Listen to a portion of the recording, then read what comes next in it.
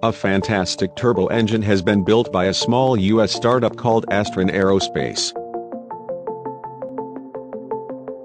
Cars, ships, and airplanes might all benefit from the engine's capabilities. Astron Aerospace's Omega-1 is an entirely original idea for an internal combustion engine, and when I say original, I mean it. When I initially saw the photos, I couldn't understand what was going on. It appeared to be a stack of turbines, but it wasn't. Let's find out what it is. What is Omega-1? A single 35-pound or 16 kilograms engine develops 160 horsepower and 170 pounds-feet of torque when idling at 1,000 RPMs and reaching a redline of 25,000 RPMs. All of the power of a single engine is multiplied by the number of engines that may be placed end-to-end.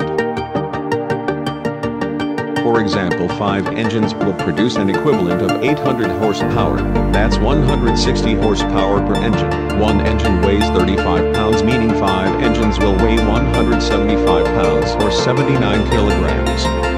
This is an incredibly high power-to-weight ratio. How does it work? Aerodynamic forces are eliminated since the engine is air-cooled.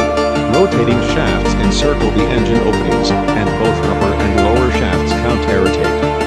The colorful rotors on the intake and compression side of the engine, and the red rotors on the power and exhaust side, are the engine's principal power-producing components. The intake air is compressed and travels through a rotary valve to a pre-chamber between the rotors, where fuel is injected, and when it enters the power side rotor, it ignites, driving the rotor, and then leaves through the exhaust port. They recommend using hydrogen as a fuel for the engine, and the emissions will be nearly negligible. Watch the videos and pause periodically to observe the process in action, and you'll have an idea of how it all works. Omega-1 material. Titanium will be utilized to reduce weight in aviation engines first, but it is expected to be employed in nearly every internal combustion engine application imaginable. Aluminum will be used in situations where cost is an issue. A wide range of industries might benefit from this technology, including commercial and recreational vehicles as well as generators and commercial trucks.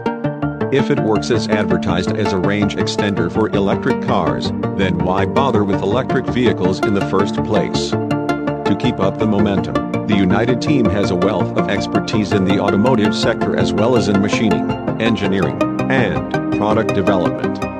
They have a working prototype, but there is still a long way to go. Conclusion. Although it has a lot of potentials, we've seen a lot of promising engines throughout the years, and whether it can advance to the next level will decide if it can succeed on a bigger scale. It will be an uphill battle to gain support and attention for this initiative in the current electrics-only era. You can't get your point through if no one is willing to listen. The development of internal combustion engines continues, as do the efforts of inventors with new concepts, and those who believe that the future belongs solely to electric vehicles should reevaluate their